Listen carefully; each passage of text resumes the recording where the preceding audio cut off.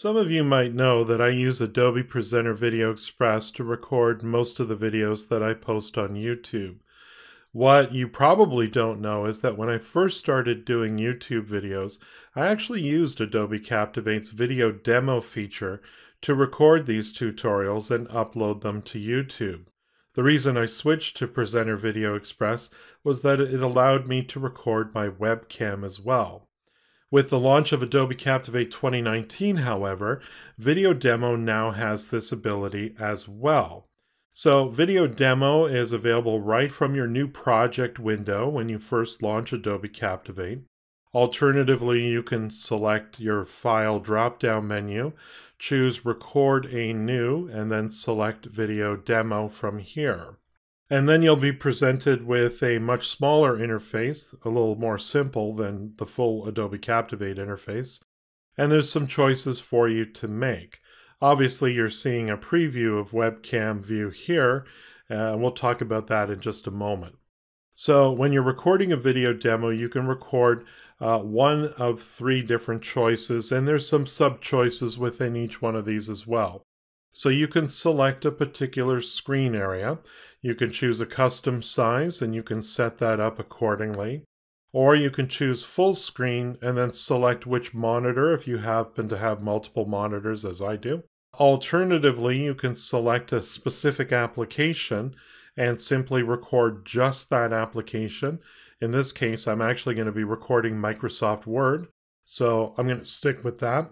And you can choose, of course, to record the entire application window, an application region. For example, just this bottom document area could be selected. Or again, I can choose a custom size of my choosing. Also available is webcam only. So if you only want to record your webcam, you can select that as well. And that's going to simplify the interface quite a bit, as you can see. But again, I'm going to go back to application. We're going to choose Microsoft Word, and we're going to choose the application window itself. Now, if you are choosing a smaller region or smaller custom size, you could select panning, and this would allow you to automatically pan the screen capture portion of your recording. I usually don't do this. It's something you can actually do once you're editing your video, once you're done. The other thing I would normally do is I would select my microphone from here. But since I'm already using my microphone for this recording, I'm just going to leave this as no narration for now. Finally, there's the Logitech webcam that I'm using here available. I use an external webcam because the one that's, of course, built into my laptop is absolutely horrendous. As you can see here, this is a terrible webcam. So I stick with the Logitech webcam.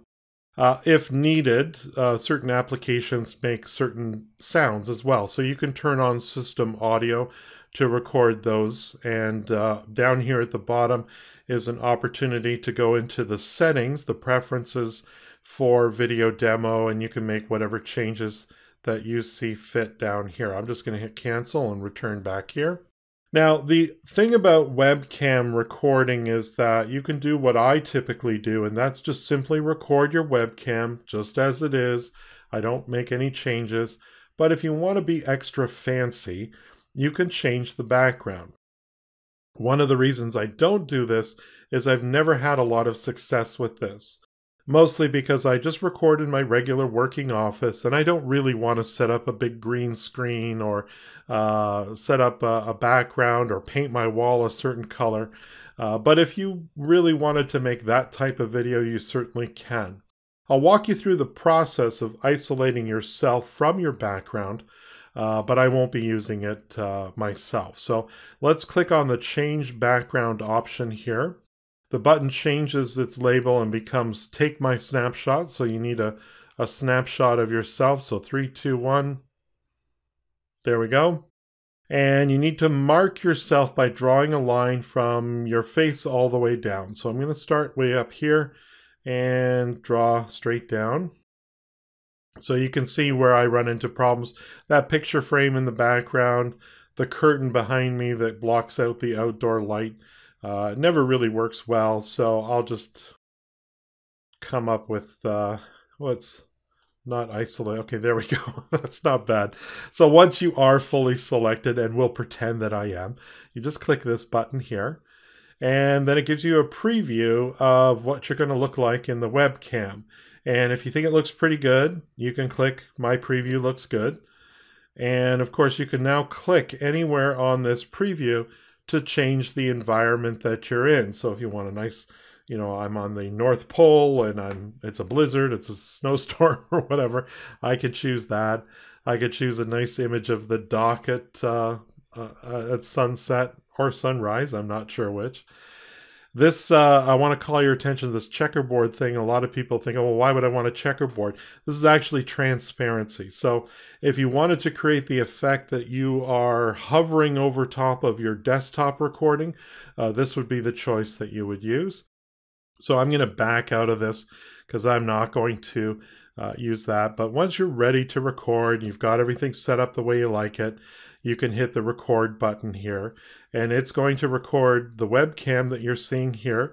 You'll see a preview off to the right-hand side, and I'll be able to demonstrate whatever feature I'm teaching in Microsoft Word. I'm just going to do a quick little tutorial on how to translate a document from a foreign language into English here. So I'll hit record, get my countdown. Hi guys, today we're going to learn how to translate a document in Microsoft Word into English. So in this case here, I've got the song lyrics for a song called Guantanamera, which is a traditional Spanish song. I'm going to select one of the verses here, go to the Review tab, and on the ribbon, look for Translate. I'm going to click that icon, and I can choose between translate a selection that I've made, which is what I'm going to do, or I can choose to translate the entire document. Let's choose Translate Selection. And as you can see, the translator panel has opened up, and it's showing me the original Spanish that was detected automatically, and it's providing me the translation, of course, in English here. And I can choose to either insert that into the document, translate it into English, or maybe I can just review it for my own purposes. So now that I'm done recording this tutorial, I can just click on the Stop Record button right here on the little preview there. And now I'll get a preview of the recording here. So, of course, I can use the scrub bar to just quickly preview through the recording here. I can pause it if necessary just to make sure everything's okay. I can go ahead and export that as a video file, or I can upload it directly to YouTube. But more than likely what you're going to do is you're going to hit this edit button, and that's going to bring you back to the much more familiar interface of Adobe Captivate. And from here, I can just, let's say, resize my video so it's appropriately sized. And there's a few different editing choices that are available to you.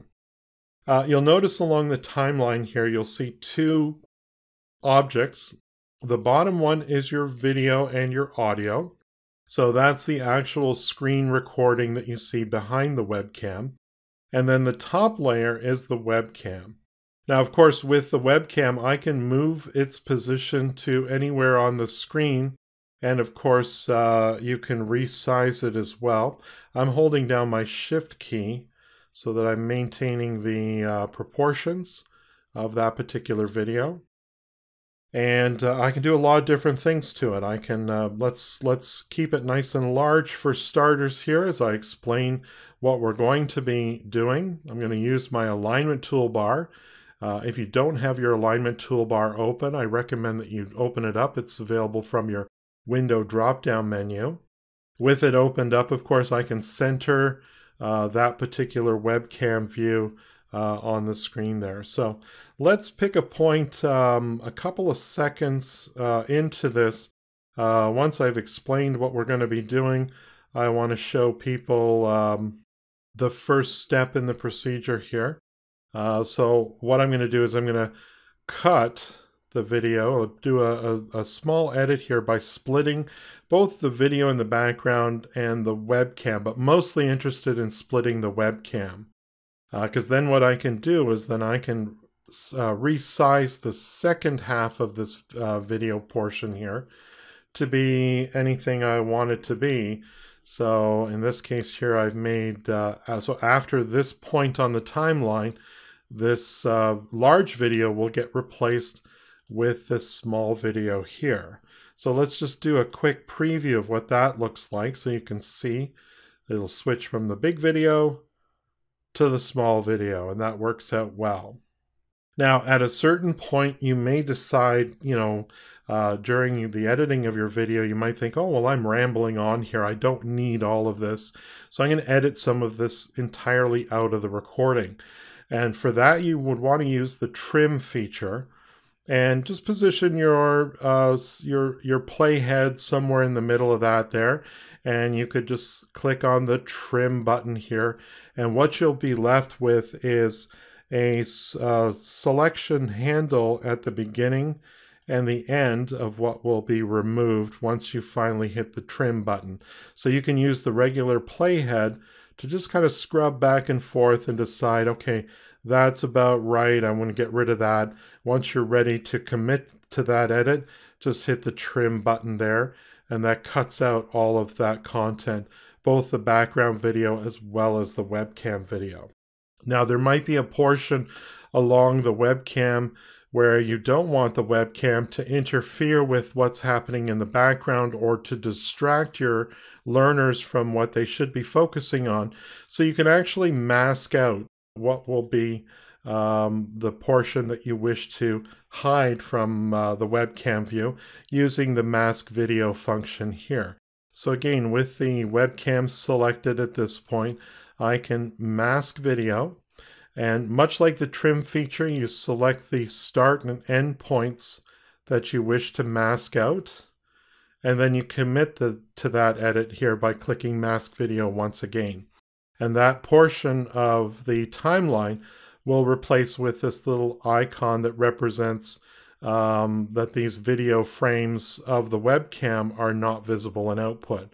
So if we just play this back a little bit here, we can see all that we've done to quickly edit this.